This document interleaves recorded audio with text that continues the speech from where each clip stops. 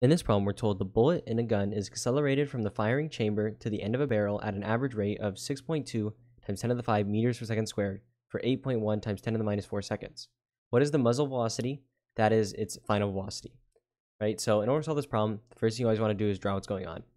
So we have this bullet, right? Imagine it's starting in this gun, right? So initially it's going to start at rest. So the initial velocity is going to be 0 meters per second, right? And then some gunpowder or whatever is going to make it go. And it's going to accelerate at 6.2 times 10 to the 5 meters per second squared, right? And the time it's going to do that is for 8.1 times 10 to the minus 4 seconds, right? And then we're trying to find the velocity after it's, right, accelerated at this for this long. So we're trying to find basically the velocity it's going to leave the gun at. So we're trying to find V final, right? So what you want to do next is just write down the information we're given. So what do we know? We know V sub 0 is 0 meters per second, right? We know A is 6.2 times 10 to the 5 meters per second squared. And then we know the time it's going to take is 8.1 times 10 to the minus 4 seconds. Right, so now we have all the kinematic variables, and what we're solving for is V. Right, so if we look at our kinematic equations here, right, which is what we're going to use to solve, right, we have 3 of the variables.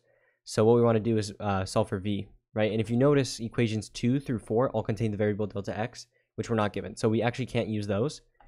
Right? But if you look at equation 1, V equals V sub 0 plus A times t, notice what we're trying to do is find V. We have V sub 0, we have the acceleration, and we have the time.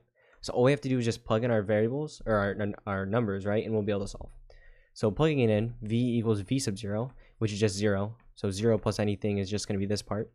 So it's really just the acceleration, 6.2 times 10 to the 5, by how long? Right? So which is 8.1 times 10 to the minus 4, right? And if you go ahead and do this, 6.2 times 10 to the 5, and then multiply by 8.1 times 10 to the minus 4, you're going to get 502.2, and then the units are meters per second for velocity. So you can round to 502 if you'd like. Just make sure you do what your teacher wants you to do, right? But essentially, it's going to be 502.2 meters per second. That's going to be the velocity, the muzzle velocity, right? So this is your answer, and hopefully you found this useful.